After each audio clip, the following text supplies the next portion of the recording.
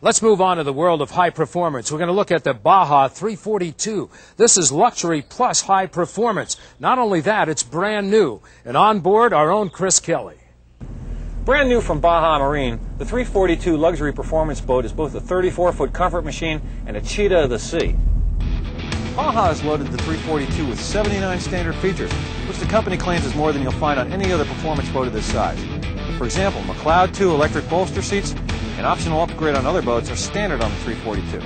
The helm station has full instrumentation, including a lighted 6-inch offshore compass, custom backlit Faria gauges, a dash panel dimmer, depth finder, mechanical trim indicators for the drive and dual ram trim tabs, a tilt steering wheel, and key for performance throttles and shifters.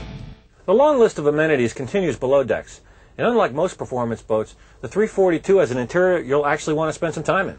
There's a full galley with refrigerator, sink, and optional electric stove, housed in custom cabinetry with storage space built in.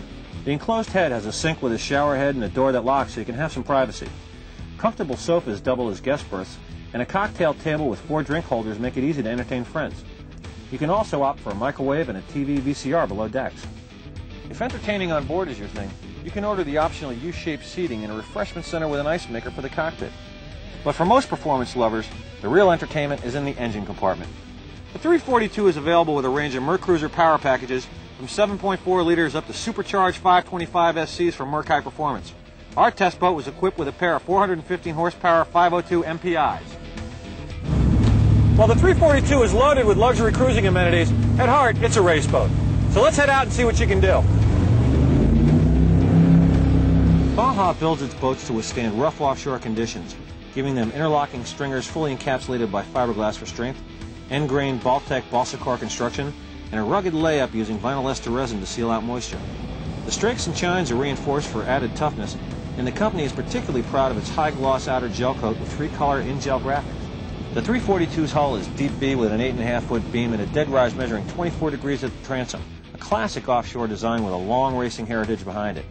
At 8,300 pounds, this boat is heavy enough to provide a smooth ride, but lightweight enough to turn in a breathtaking performance.